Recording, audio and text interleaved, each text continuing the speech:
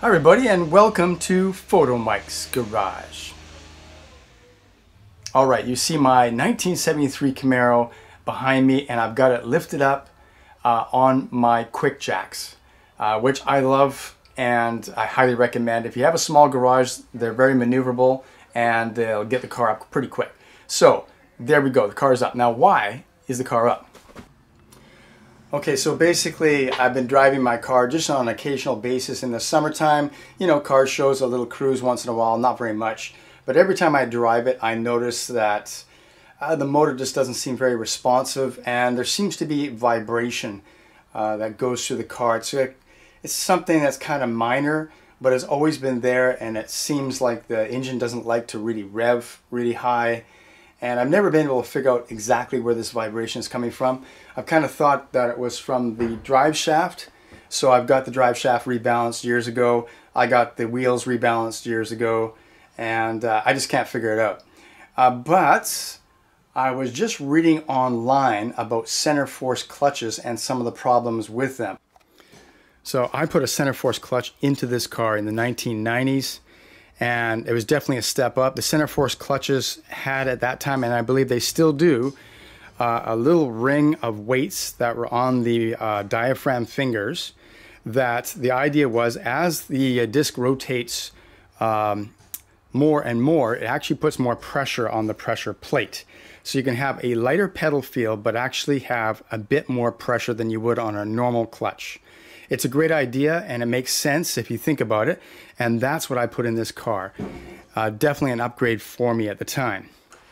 However, I've read online about some of the problems with Centerforce clutches, and these problems actually make kind of sense.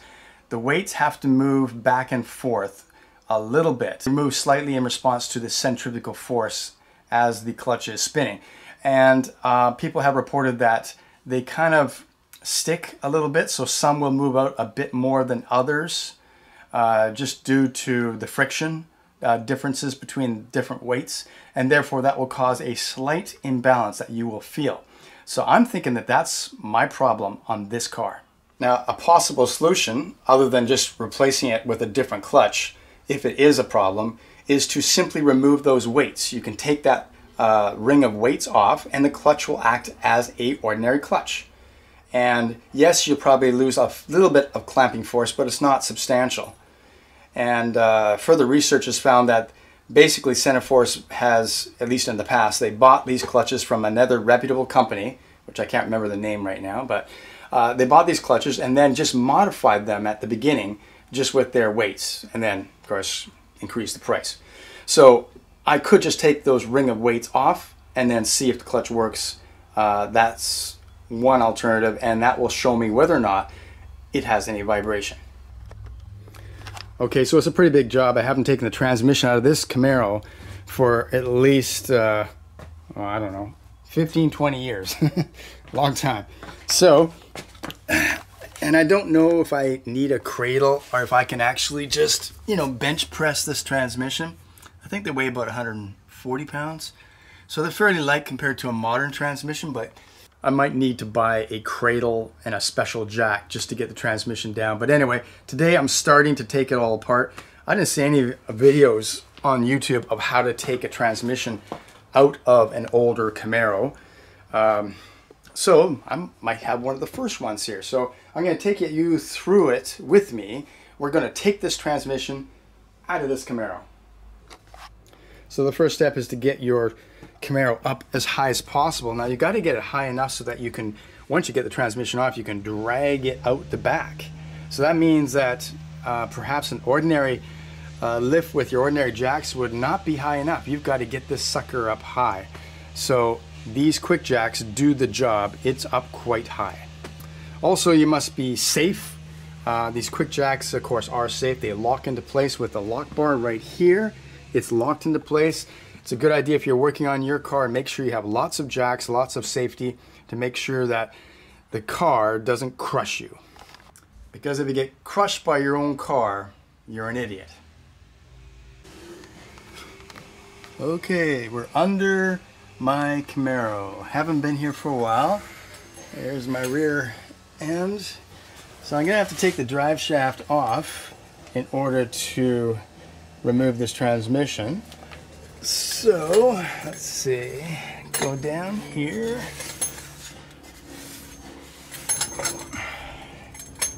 All right, so we're gonna have to remove it at the differential right down here by taking these bolts off. There's a strap that holds the trunnion right there, and then we will be able to remove the drive shaft. I believe that's the first step that we should do. All right, there she is. There's my Muncie M20. You know, I forget. It's an either M21 or M20. Not really sure. M21, M22. Anyway, here's my Muncie transmission. And according to Wikipedia, this transmission weighs 75 pounds. And I'm assuming it's just the transmission, not all the rest there. So I'm going to start by taking off just the transmission. Do it step by step. 75 pounds. Heck, I should be able to bench press that, right? But I also have my jack here that I can use to support it and then work it backwards. I mean, that's the plan anyway. So we're gonna see if this is gonna work out or not. I ain't really sure.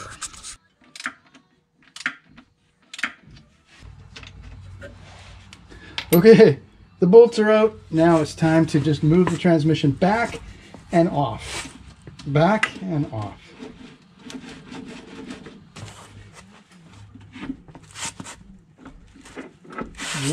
Okay, I got it off, and it's lying on top of me. That does feel pretty heavy. That does feel pretty heavy.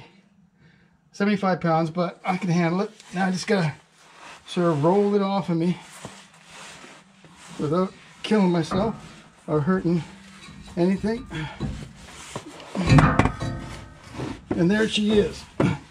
She's off. All right.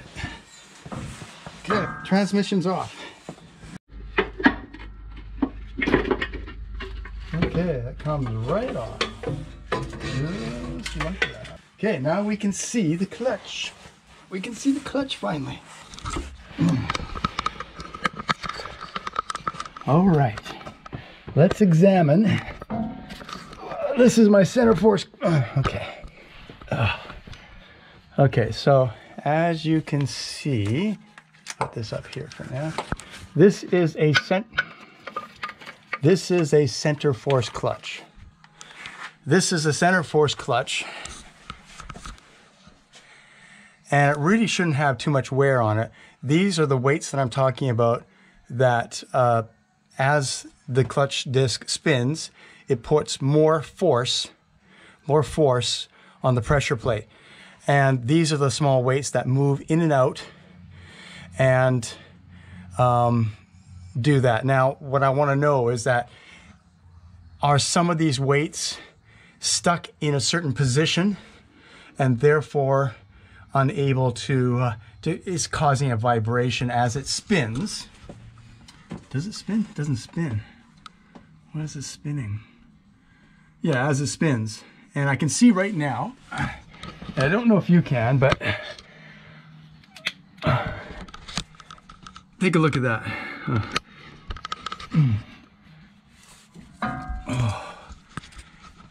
Can you see? They're obviously completely not centered at all. Do you see that? Okay, so this is the main reason for this video, is to discuss this. It's not so much about removing a transmission and putting a clutch in. I'm no expert on that, but you can see right here that that ring of weights is completely off center, completely off center. The weights on this side are closer to the center of the clutch. The weights on this side right over here are obviously off center. So I'm sure that you can see that. That is the problem that we're talking about here. Now this clutch is relatively new, and you can see that we have a problem. That is going to cause a huge vibration. So it looks like all this effort to take off the transmission has been proven worthwhile.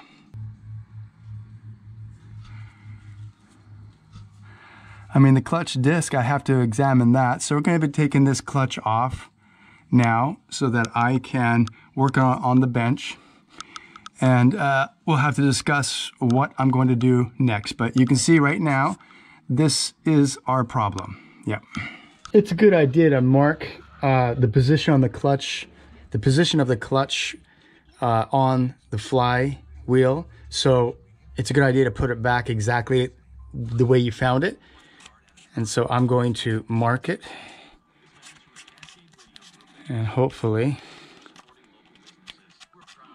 that will help me put it exactly back where it is. I'm not sure exactly how important that is, but that's generally speaking a good idea. So I'm gonna do it. Okay, I got the clutch off and doesn't look too worn to me. Interesting looking clutch. Very interesting. I got to get this on my bench so I can actually take a look at it. And also I got to look at the flywheel, see what the condition is of that. Okay, there's the flywheel. It doesn't look too bad to me.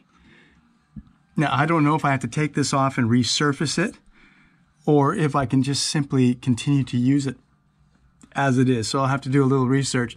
But you can see it's not really worn out at all. It still has the machining marks on it when it was last resurfaced. So it's not really that bad. Okay, here you can see clearly what I was talking about inside the car. These are the weights that move. See, they're loose, and they can move to increase the clamping force of the clutch. That's the idea. That's the principle behind it. And as you can see, they're all loose, but they're closer to the center of the clutch here, further away. That will create an imbalance. The wear on the diaphragm fingers looks even though. Looks even all the way around. Oh, and here is your pressure plate. And as you can see, it looks in pretty good shape. Like I told you, I just haven't driven this car that much, and it's in really good shape. And there's the clutch disc. Springs still look good. And then the other surface of the clutch disc, again, looks good. There's a lot of meat left on this clutch. I really don't want to throw this away. Seems to me that this is still very usable. But if you look at the weights, if you can see, let's see, look at the weights. You can see where they have a track where they have moved back and forth. You can see the upper limit of the track here. But you can see it varies by the weight.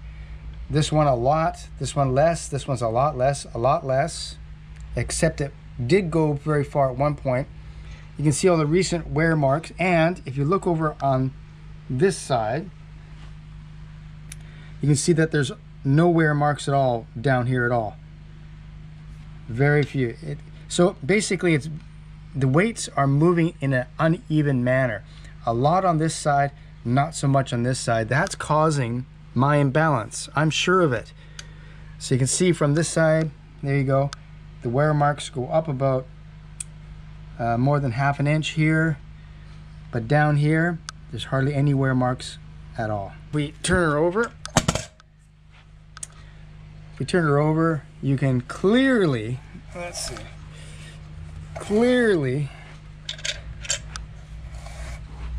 can clearly see where the mark is, where the ring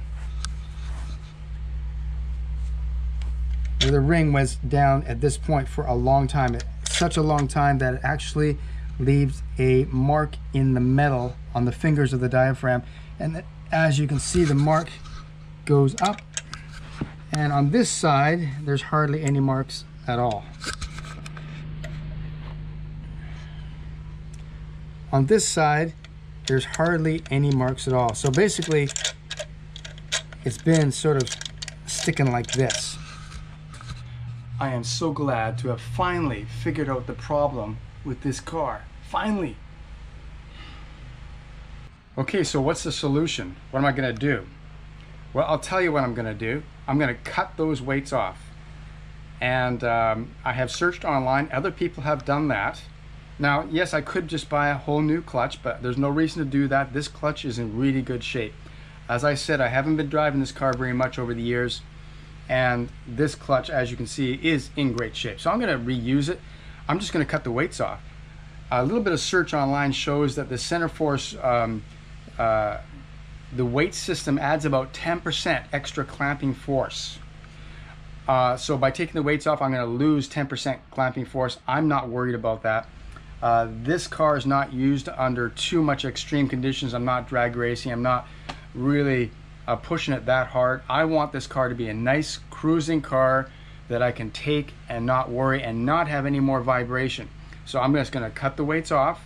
I'm gonna lose a bit of clamping force, but then the clutch will work just fine. I hope. Maybe. Now, of course, there are people that have Centerforce clutches that say that they are the bomb, that they're great. No vibration, love them. That's good, good for you. Also keep in mind that this Centerforce clutch is an earlier one. This is from the 1990s or earlier, I don't even know. Anyway, it's from a long time ago, before some of you guys are probably even born. And the newer Centerforce clutches may have addressed this problem. I saw some pictures of the newer ones and they look a little different, so maybe they've addressed this problem. So if you want to go for a Centerforce clutch, you go for it. But for me, I'm going to cut the weights off. So to take the weights off, very simple. I'm going to take a pair of pliers of some sort, and I'm going to bend the wire so the weights will come off. And if necessary, I'll cut the wire, but we'll see if I can just bend it to get it to come off.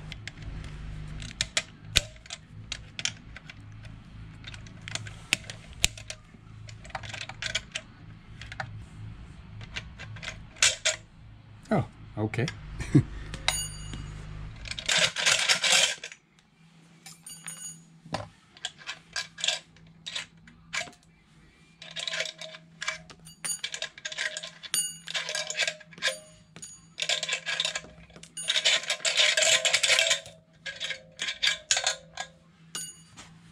All right, weights are off. The weights are off. Now it's just a regular clutch. My next step is to sort of clean this up. Use some alcohol on the surfaces and put it all back together again, basically. Get out of here, you weights. Get out of here. We don't need you anymore. You didn't help us. You're useless. Get out of here. Go. Go. Just go.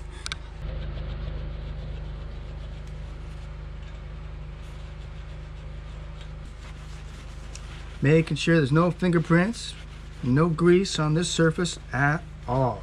Okay, the clutch is going back on, and what you need to put a clutch back on is to sort of put it on loosely, and then you have to have a clutch alignment tool, which I happen to have. It's basically, it fits into the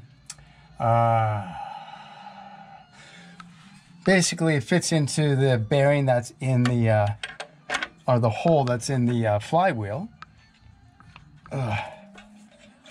and then it's got this cone-shaped device. You press that in, and that will center the actual disc that's inside there.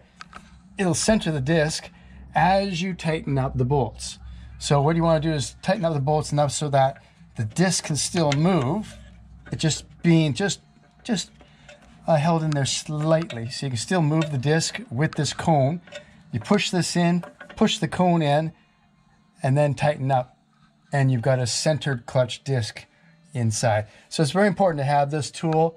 If you don't, when you go to put the transmission on, it's not going to line up with the hole, and it's not going to be you're not going to be able to get the transmission on. So you got to have this hole perfectly centered for the clutch disc on the inside. Also, make sure that you have the clutch disc in the proper orientation. In other words, so that usually there's one surface, the clutch disc, which is fairly flat, and the other surface has the springs. You can see as a little, it's sort of above the pad. That is usually going out. So test fit it before you bolt everything up to make sure that you got the clutch disc in the proper direction. Otherwise, you will not be able to bolt this up at all. All right. This book, I've had this for years. Haynes Camaro, 1970 through 81. This is invaluable. Now, I know everybody gets things on the interwebs right now, but this is what I recommend you guys go out and get. 19 bucks, and there you go. It's got incredible useful information from back in the day, and I'm going to use this right now to find the torque values on those flywheel bolts. Clutch pressure plate bolts, 35 foot-pounds right there. Transmission case to clutch bell housing bolts, 55. Clutch bell housing to engine bolts, 30. Okay, there we go. All right, this is the original bell housing for my 1973 Z20. I'm going to bolt this on first and then bolt the transmission on second. And also, while I was here, I checked the numbers on this transmission. I've done that before, but I just wanted to redo it. And don't know if you can see, the numbers tell the story. This is the original transmission. The last 3 digits are 307, same as the engine, same as the car. This is a numbers matching Z28. I'm so happy. Okay, this is a Muncie M20 wide ratio transmission. That's what she is. Anyway, let's put the bell housing on now. Everything is pretty new. I'm not going to change the throwout bearing because, like I said, this clutch and everything was pretty new, and I haven't driven the car much. I'm just going to reuse everything, but I'm going to put a new coating of high temperature grease on everything, and then bolt this sucker up.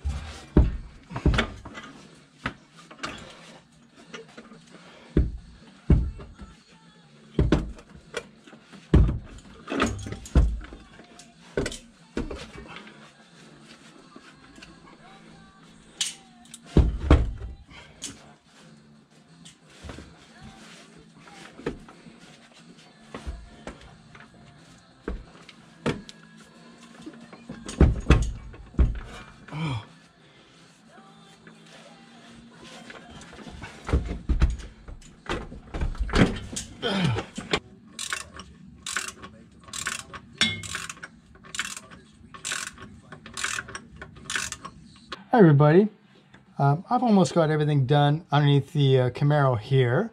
Don't know if you can see, got the transmission in. You saw that I sort of pressed it up and in. All the bell housing bolts are in. I've even got the inspection cover over. These were 55 foot-pounds to mount the transmission to the bell housing. And I've got the transmission mounted. I think it's 45 foot-pounds for these guys and 25 foot-pounds for the nuts that hold in the transmission mount. So that's all done. And if I go back a little further, it's kind of dark, sorry. I've got the drive shaft installed. And if we go back a little further, it's getting dark right now, but anyway, and see, I've got the straps over the U-joint here to mount it to the differential. This was 25, I believe 25 or 20 foot-pounds for these little guys, and there's 4 of them. And I mounted, as you can see, got the mark here, got the mark here.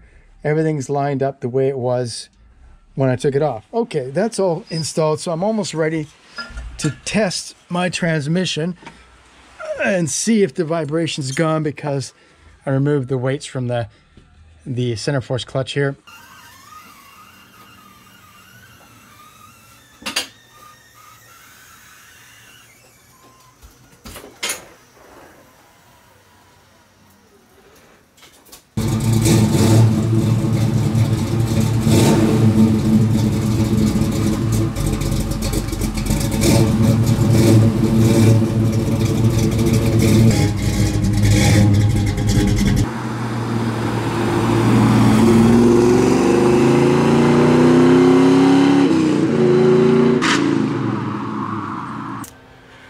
Okay, it looks like I took that road a little too fast and scraped the underside of my car on that bump.